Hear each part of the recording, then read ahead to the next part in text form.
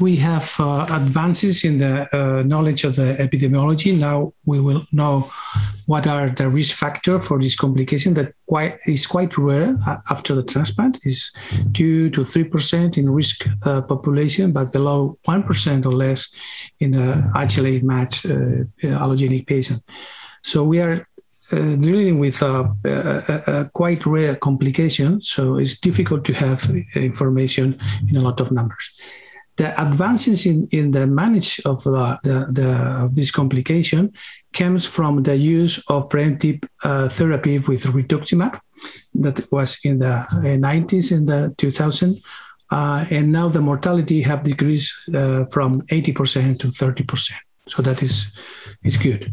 But in spite of the use of pre-emptive therapy with rituximab, we have 30% or higher mortality. That is a lot. And even worse, the patient that refractory to rituximab have nearly 100% of mortality. So the advance we have now to treat this refractory to rituximab patients is the adoptive cellular immunotherapy with EBV cytotoxic T-lymphocytes specific for this virus. There are several platforms that are in use, and now we have the opportunity to treat these patients with this immunotherapy that offer a real possibility to survive to this very bad situation.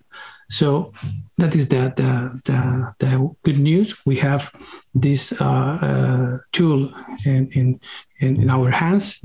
Now there are several ongoing phase 3 trials. So we will know in some time if we can have this in a commercial base or also in an academic base. So immune adoptive therapy is the new tool for treat refractory EBV-PTLD.